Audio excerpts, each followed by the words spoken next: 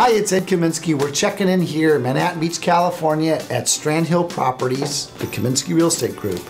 And today we are sitting with Eitan, who is, I'm going to call you a mold expert. I mean, I know we've all heard of all kinds of different kinds of mold, including moldy cheese, right? Right. So, what is your definition of mold?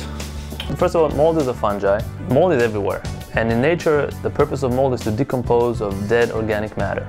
Trees and leaves and stuff like that. Otherwise, we'll be walking around lots of debris of all those things. But we find it as a problem when it comes to a home because that's another environment when we want to have that sort of fungi growing. What actually causes mold to grow, in this case, in a house? Right. So mold, in order to grow, needs three things. It needs air, it needs water or moisture, and it needs food. And the food can be any organic surface like wood or paper or even dust. So the food or the wood, the studs is there. Is the paper, right. Or the wood. Or the wood. The moisture, that's where we find the problem. Once we have moisture starting happening, then you have mold growth. All mold bad or just some mold? Well, I would say this, there's no good mold. Some types are worse than others. Like everybody hear about this toxic black mold, right. Because that type of mold can produce what's called mycotoxins. I tell people all the time, there's no type of mold you can say, I want to live with that, except for in the cheese, maybe. You brought up black mold. Is all black mold exactly the same? And because I know that we've dealt with this before as agents. We go out and get tests made, and they still look foreign to me many times, right. But I know they say this type of mold is very bad.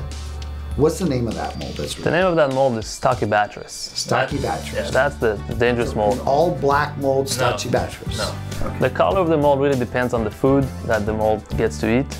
There's 300,000 different types of molds.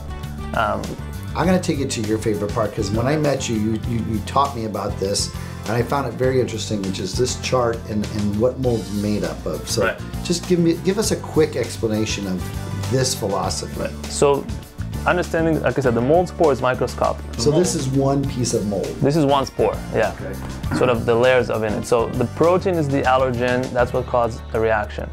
Then it's surrounded by fatty lipids, which surrounds by carbohydrates. That's the structure. So this protein is what causes people to get sick? Right. The center of the right. mold spore. Right. Okay.